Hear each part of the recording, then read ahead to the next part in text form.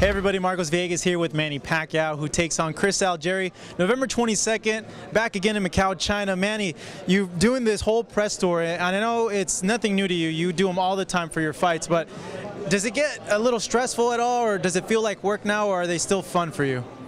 No, I'm happy and it's fun. It's fun.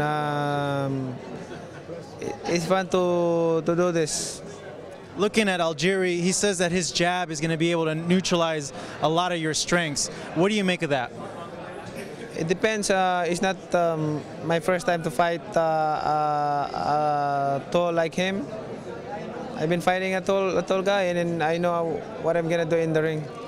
Now, in interviews, I've noted that you feel Algieri's good, but you also stated that you think that he's okay. Why do you think he's just an okay fighter and not a great fighter? Well, there's a lot of great fighter. Why do you feel that Algieri's not in that category? I'm not saying it's not in that category. He's good. He's nice. Looking at some names, Freddie mentioned that you might drop down 140 pounds to seek other fights. The name Danny Garcia keeps coming up. What do you make of Danny Garcia?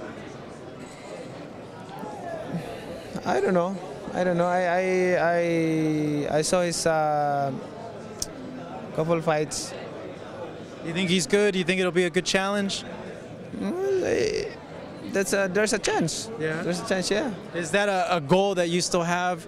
Is to be undisputed, unified at 140 pounds? Is that something that interests you a lot?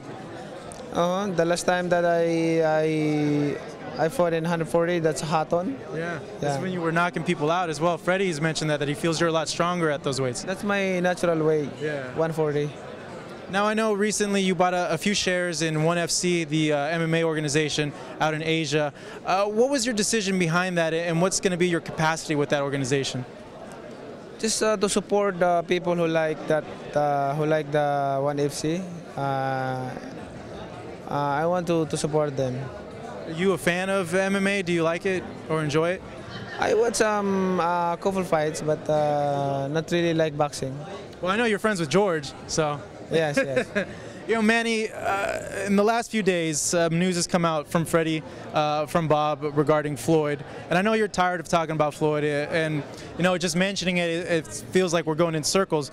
But do you feel that it's right for Floyd to claim that he's pound for pound the best fighter in the world, and even at welterweight, without having to fight you yet?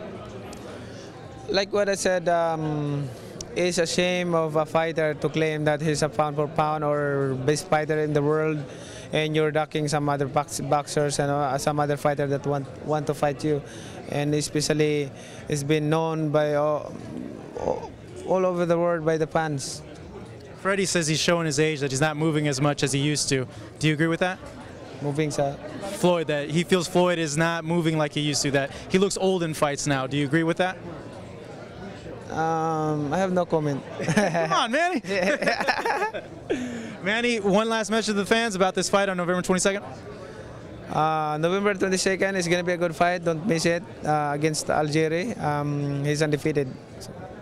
Manny, thank you very much. Certainly appreciate it. Goes down, Clash in Cotai #2 in Macau, China, November 22nd. Manny Pacquiao, Chris Algieri, Marcos Villegas here in Los Angeles.